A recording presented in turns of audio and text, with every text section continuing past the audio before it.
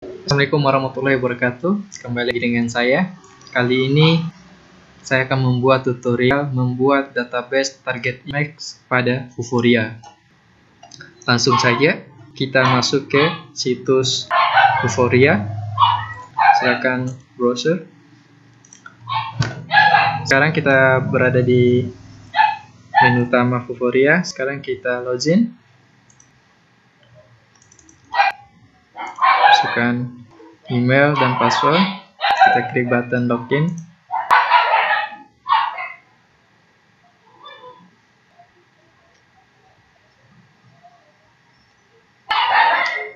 Oke, setelah masuk, kita masuk ke menu develop. Oke, sini ada lisensi manager. Kita akan masuk teks target manager karena kita akan membuat database.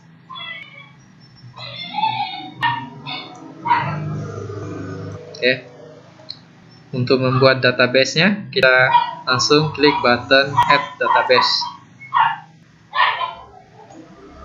Kita akan beri nama database yang kita inginkan. Ini saya contoh. Ya, sini saya beri nama air kitab. Sini ada 3 tipe, ada device, ada cloud, ada format. Kita gunakan tipe device. Kita klik. Setelah itu kita klik button create untuk membuat database.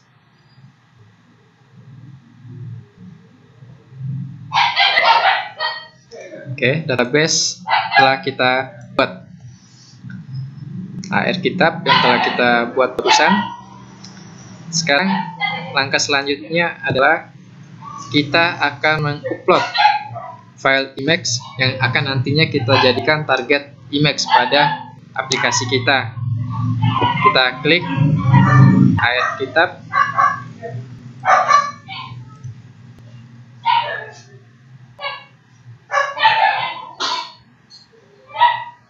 Oke, kita telah masuk ke database kita. Untuk mengganti nama database, kita bisa klik edit name bila ingin mengganti nama yang baru. Oke. Selanjutnya kita akan add target, itu image yang akan jadikan kita marker. Kita klik button add target.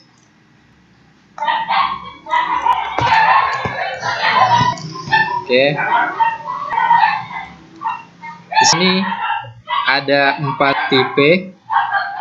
Teman-teman bisa melihat. Karena kita menggunakan image target, kita pilih di sini single image. Filenya kita pilih file gambar. Ekstensi gambar yang kita gunakan adalah JPG dan PNG. Maksimal filenya 2 MB. Kita pilih file gambar.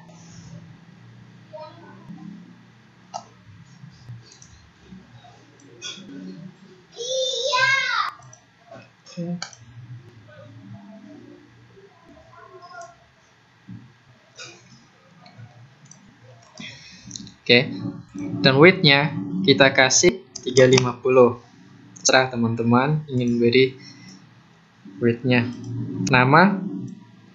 Namanya kita bisa gunakan nama dari gambar yang kita upload dan bisa kita beri nama yang baru. Terserah. Setelah telah terisi semua, selanjutnya kita klik button add.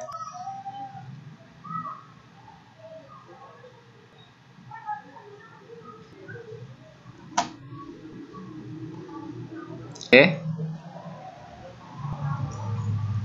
Sekarang image yang kita upload yang akan jadikan image target telah sukses. Sini telah ada target name-nya 2. Ini gambarnya dengan tipe single image.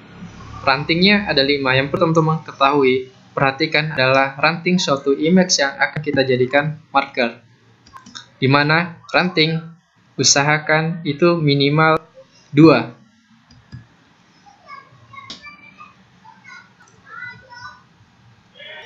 Dengan status aktif. Sekarang untuk detail target image kita bisa klik target name-nya. Oke, teman-teman bisa lihat.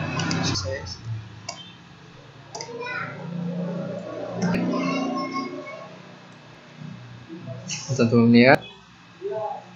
Ini teman-teman ketahui. Kita bisa pilih di sini update target, atau kita pilih show feature. Nah, area kuning ini adalah area yang nantinya akan terdeteksi oleh perangkat kita.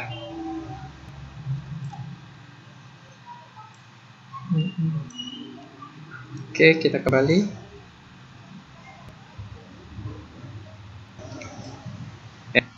Sejauh ini kita telah berhasil melakukan beberapa tahap dalam pembuatan aplikasi augmented reality, yaitu membuat database. Yang kedua adalah mengupload file image yang akan dijadikan image target. Selanjutnya kita akan download database ini serta isinya di dalam. Kita di sini ada button download database, kita klik download database. Akan muncul di sini name AR kitab. Di sini ada dua pilihan di mana kita ekstensinya ekstensi nanti tools yang kita gunakan itu apa. Yang pertama itu Android Studio, Xcode, atau Visual Studio. Karena kita membuat aplikasi augmented reality di Unity, nah kita pilih yang kedua. Selanjutnya klik button download. Oke. Database yang kita download itu ekstensinya adalah Unity Pack.